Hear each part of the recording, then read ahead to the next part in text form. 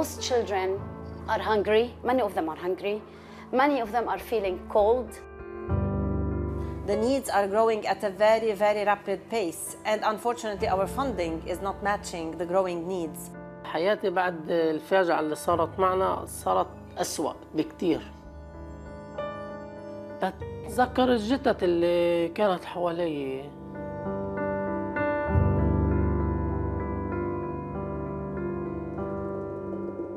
بعد فترة وجيزة ببطل في مكان نقبر فيه لأمواتنا.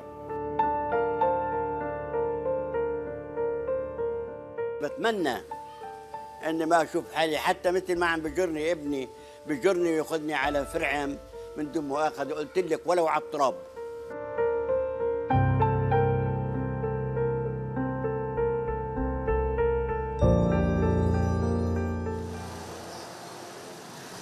Generations of Palestinians have called Lebanon home. Many fled here during the 1948 Arab-Israeli war. It's been a struggle to survive, but the current level of poverty is unprecedented, the result of one of the worst economic crises in recent history. And the UN agency that's supposed to support them has been crippled by a shortage of funds. Children are hungry, and many people are jobless, while others die at sea. This is the reality for Lebanon's Palestinians. The majority live in what's still known as refugee camps. Largely segregated and marginalized, it's a community on the fringes of society. What were once tent settlements are now overcrowded, built-up areas. There's a lack of facilities and poor housing. Trapped, at times resented, the story of these people is one of despair. It's another generation of Palestinians growing up in exile, and it's a difficult time. Lebanon's economy has collapsed. Its repercussions are felt by all in the country, but restrictions faced by the oldest refugee population in the world, particularly on their employment, adds to their vulnerability. We are witnessing many children, a big number of children, coming to school without breakfast. They don't have enough pocket money to buy something to eat. They come hungry to school. This is something we are facing newly. We haven't seen such a big crisis in food sufficiency or in balanced diet sufficiency. This is something new. We haven't witnessed such things. Students come during the first period, early in the morning. They suffer of abdominal pain. We ask them if they are suffering of some illness, or they say no, we hadn't have dinner, or we hadn't have breakfast. They don't have enough food at home. The cold weather approached. Many children come to school without shoes. They wear sandals or no socks. They don't wear warm clothes. The UN Agency for Palestinian Refugees, known as UNRWA, has become a lifeline for people here. Education is among the services the UN agency provides. But a budget crisis means it's struggling to keep its schools open, and there's a need for additional ones. Who is this? Schools are operating double shifts. Some of these students used to attend public and private schools before their parents could no longer afford it. في أطفال عم بتقول لأهاليها إنه ما بدي المصروف. أنا ماما بابا ما بدي المصروف لأن الطفل الفلسطيني عم بحس قديش معاناة أبوه وأمه، إنه مش قادرين يأمنون أبسط الحاجات اليومية. هذا الشيء عم بخلي الولد ينحرم من طفولته. تخيل إنه أحيانا في أسر عم بتقولك صرنا نباتيين، إنه بس أكلنا حشائش وحبوب، يعني حتى اللحمة والدجاج صارت من الأحلام. Nearly all Palestinian families are living on less than $2 a day. Since the beginning of the year, the poverty level increased from 70 to more than 90%. and UNRWA statistics show among the 210,000 registered refugees, 68% are eating fewer meals, as the average cost of food increased 6 times in recent months, one of the highest increases in the world. It's not just food. The cost of water, fuel, electricity, gas, transport, and healthcare are 3 to 5 times higher. If you look at the poverty that is now universal, we're at 93% poverty amongst Palestinians. Unemployment is skyrocketing. The hyperinflation, people cannot make ends meet. Those who at least used to work a little bit here and there, despite the restrictions on the right to work for Palestinians, are not able to work nowadays. And even if they do work, everything that they earn in a day would not even buy them 2 packs of bread, if you look at the high price of basic commodities. So everyone now is relying on UNRWA. It's complete, utter dependency on the agency. And the agency is not able to meet all the needs of the people. The prices of the medications are simply unaffordable. We cover hospitalization up to a certain level for very costly interventions. So what happens to the refugee who has to pay the remaining of a hospital bill? It's simply unthinkable.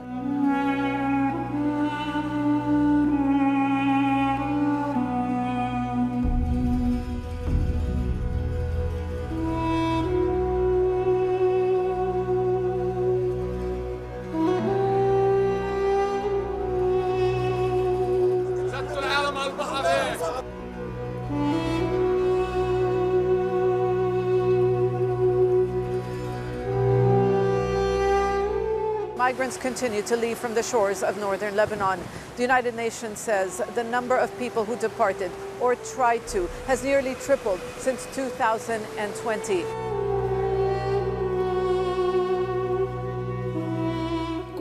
عم ببكي هيك بعد مصدوم لأني شفت جثث وشفت مشهد صعب كتير، يعني بعده عم بوجع لي قلبي.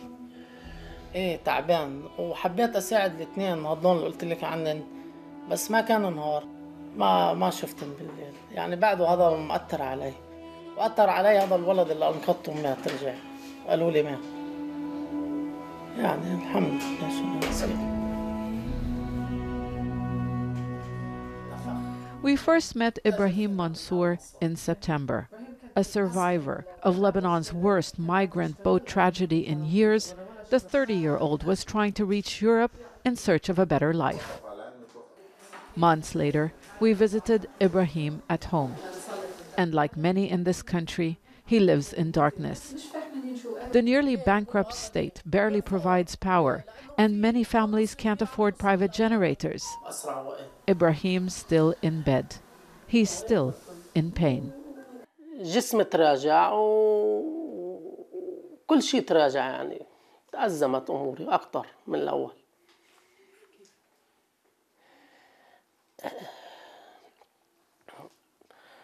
كمان في الشغل هذا بتعب النفس، ووضعنا مش زيادة بالبيت على الغلاء. ليه ركبت المركب؟ عشان أروح أسس حالي غيظ وأصير أساعد أهلي، أبعث لهم كل شهر مصاري، لأنه هون وضعنا كتير من برا، وأشوف بنت حلال وأتجوز وهيك.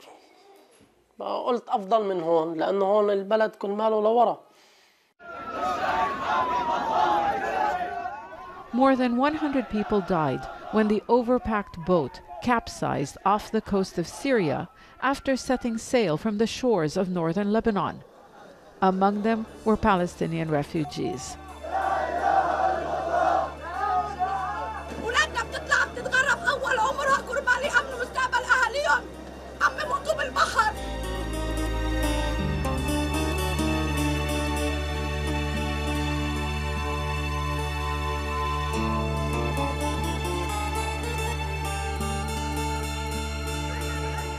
Some are still missing. ابني طلع مركب الموت زي ما بتعرفوا، عرفت العالم كلياتها هذا المركب الهجرة، واللي رغم المعاناة يعني من اللي احنا فيها وقلة الشغل وعدم المبالاة وما في حدا بيسأل عن شعبنا وعن أبناء مخيمنا، اضطر إنه بعد ما يئس اضطر إنه يهاجر، وما في طريق لإنها هجرة غيرها بالطريقة هاي، الطريقة اللي هي طريق البحر. وحصل اللي حصل، صار اللي صار، المجزرة حصلت وما حدا التفت علينا، يعني احنا عم نركض بايدينا واجرينا لنعرف مصير اولادنا. Young children were among the victims. Ibrahim told us he remembers seeing some of their bodies. هدول 3 ماتوا الصغار. أنا أول واحدة شفتها ميتة هاي شفت جتتها، هاي الصغيرة، هاي بنت أسامة اللي كان يسوق فينا الكابتن.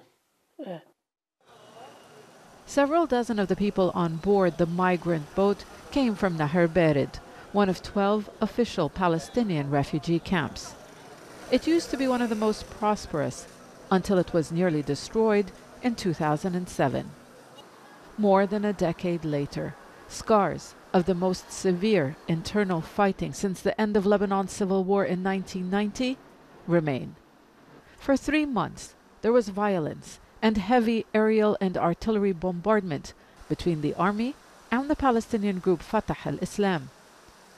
The army prevailed, but many of the people who were caught in the conflict are still displaced.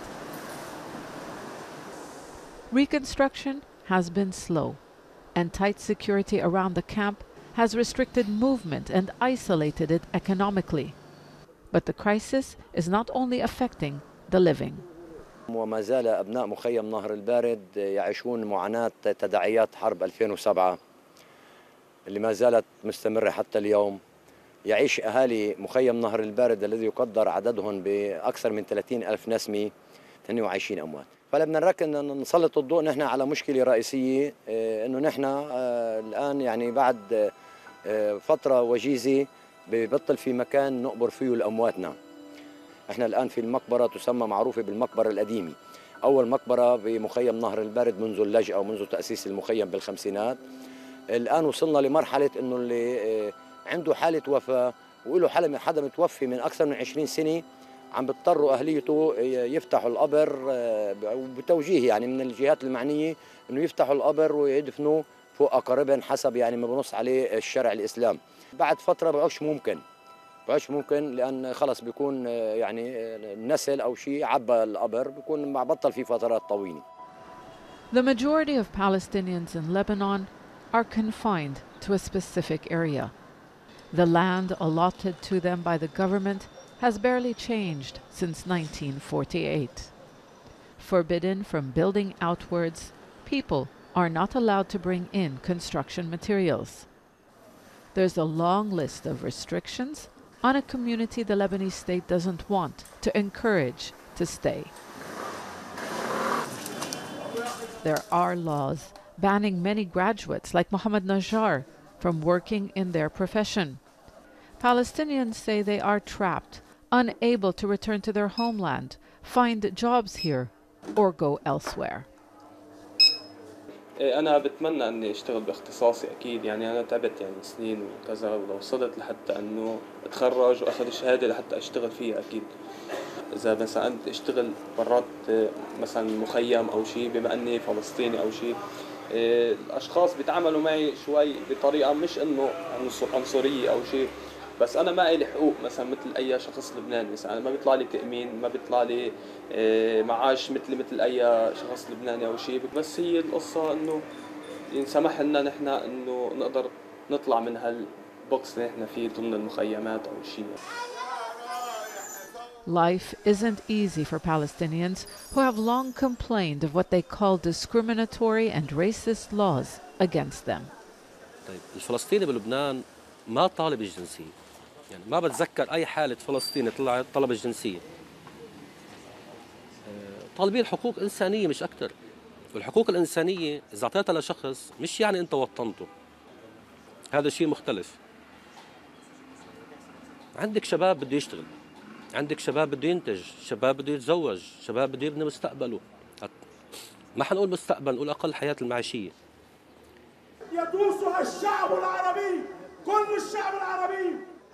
It's International Solidarity Day for Palestinians.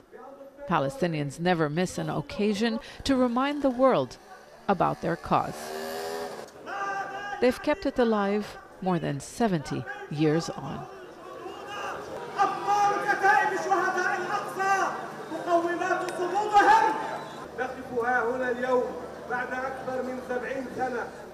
There's defiance. There are calls for resistance against Israel, who they blame for preventing them from returning to their lands.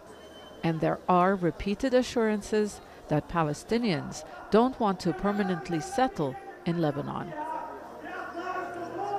الشعب الفلسطيني في لبنان يعيش حالة مزرية من الفقر المقطع بسبب القرارات الحكومة اللبنانية التي تمنع أكثر من مزاولة 73 مهنة. هناك الكثير من الدكاترة والمهندسين والمحامين والأساتذة والاختصاصيين بكل المجالات، ولكن محروم بسبب هذه القرارات المشحفة بحجة وشماعة التوطين. نحن في لبنان ليس لدينا مشروع إلا مشروع العودة إلى فلسطين.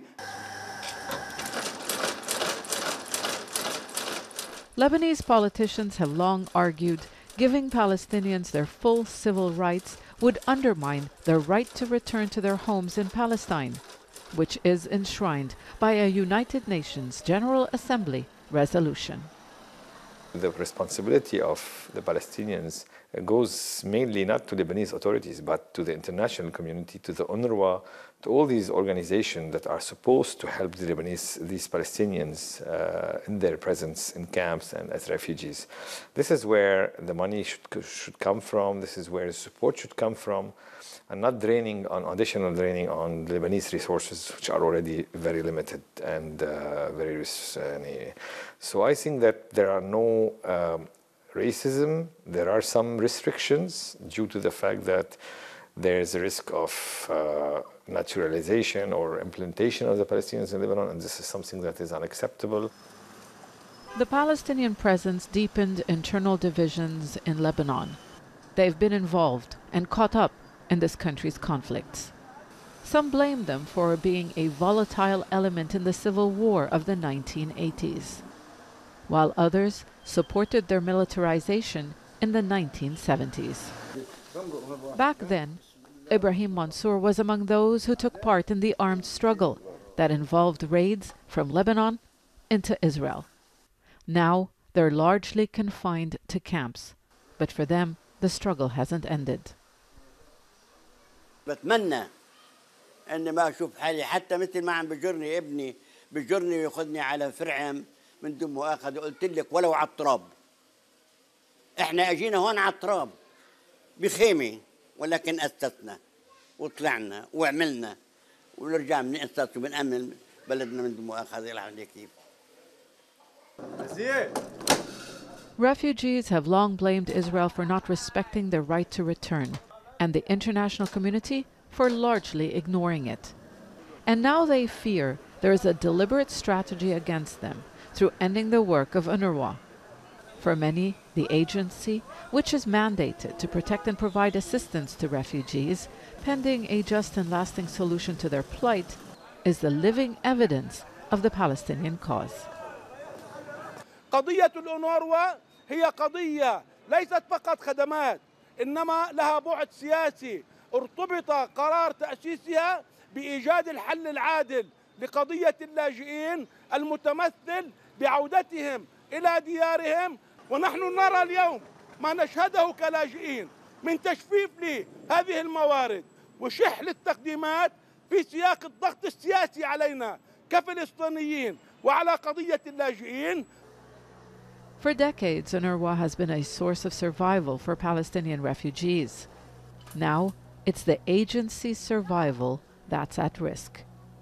When it began operations in 1950, it was responding to the needs of about 750,000 refugees from Palestine.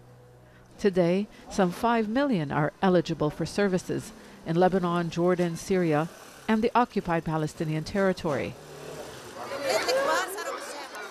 Huda Samra has been with the agency for more than 2 decades. She has seen firsthand how chronic budget shortfalls have affected assistance. Back in 1997, our focus was on how to improve living conditions, how to provide university scholarships to the young Palestinian refugees who wanted to build a better future. We were concerned about how to provide, good quality education, vocational training, prospects of work. We were defending and we were fighting and making advocacy for an improved right to work, at least easing the restrictions on the right to work. We were looking at a complete different set of priorities, so to say. The picture is completely different today. We are asked now to provide state-like services to a whole community of Palestinian refugees in Lebanon that is sinking, with the whole country that is sinking, literally. And our resources are meager. An added strain to the agency and overcrowded camps was the arrival of more than 30,000 Palestinians from Syria who escaped war in the past decade. And they may be here for a while. ما فيني أرجع لأنه بيتنا راح. يعني يا دوب هلا عايشين كل يوم بيومه، ما فينا مثلا ندخر مبلغ لنروح نصلح بيتنا نحن نازل على الأرض. It's a story of hardship that you hear time and time again in these camps. Palestinians are sometimes known as the forgotten people. Indeed, help is out of reach for many of those who need it most. Among the most affected children with the crisis are special educational needs children. Those children usually were placed in private schools with few numbers of students. Now the parents cannot pay for their kids in private institutions. Yes, Countless stories of despair, but there are also stories of survival and hope. Vegetables or something else. Yes, Asil. Dolphins eat the fish. Look for Asil. Our school, we have a vision impaired student. Her name is Asil Sharif. Asil is 8 years old. She's very intelligent, very smart, very talented student. She needs to study using Braille. UNRWA has provided the equipment and UNRWA has provided the teacher. Like fish, but there is hope for Asil, but maybe some other cases, some other children with more demanding needs are left at home or cannot be helped.